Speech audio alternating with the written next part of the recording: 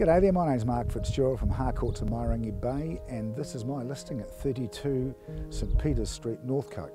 This is a multifaceted little jewel of a property. Come on, let's go and have a look and I'll explain.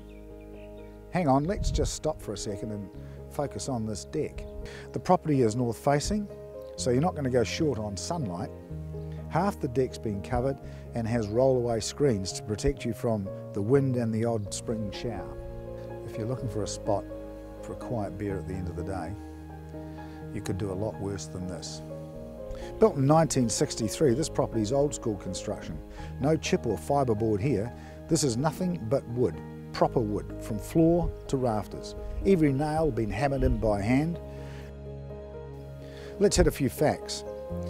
The property is on a freehold title and the site is 673 square metres in size, more or less. Oh, and it's fully fenced. The house is a classic Kiwi bungalow made up of 3 bedrooms, 1 bathroom with separate toilet and a large open plan living space. Plus it has the added benefit of a sleep out.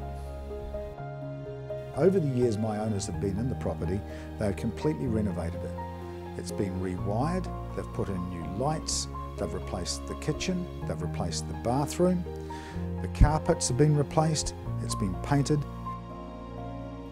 If you buy this property, there's nothing to do.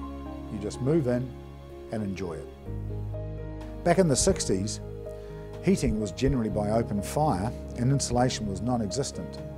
During the course of the renovations, the current owners have gone a long way to bring the property up to what we want and expect these days.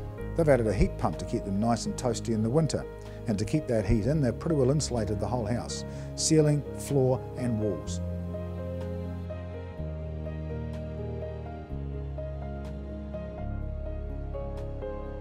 Look, this is a ripper of a location.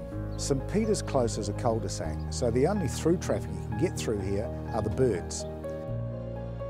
At the end of St Peter's cul-de-sac is the reserve of Tuff Crater.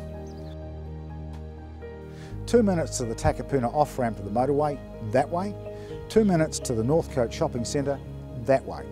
What's not to like? Look, I see this home as being perfect for a young growing family, or even maybe those looking to downsize. This is a very good first home buy.